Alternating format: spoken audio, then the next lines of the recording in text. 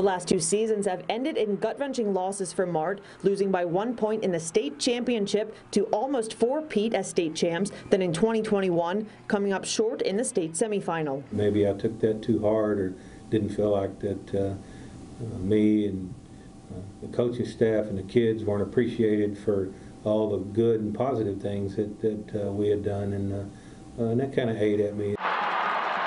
In Kevin Hoffman's 7 years as head coach, the Panthers have posted a 91-11 record. But this past year, he was contemplating the idea of retirement. Kind of had all this thought in my mind that I'd coached this many years and I was at this age, and I felt like that, you know, maybe it was time for me to step away and let someone else take over and me kind of just see where the road took me and, you know, turning the page and seeing what was next. With the uncertainty of the future, something did not feel right for Coach Hoffman. I struggled about whether or not to retire to start with, and that weighed on me heavily, and there's been a lot of sleepless nights and wondering if I made the right decision, and ultimately I decided that I didn't make the right decision, and I want to redo that. Before announcing he'd stay at Mart, Hoffman approached every day business as usual, holding team workouts, and that's when it hit him he was not ready to hang it up. Still being around the kids, and I figured that I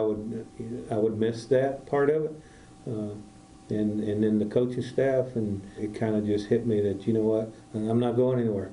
I've decided to change my mind and come back. And you know, this is another teaching moment, the life lessons that, you know, sometimes, you know, you might make mistakes or you might not think that you're doing the right thing or doing the wrong thing, but you know, you can always fix it, and you can always come back and decide to do things different. After telling his players he was coming back, everything feels right in the world. The kids were great today when I told them, so a bunch of them were hooping and hollering, and then we got into our weight workout.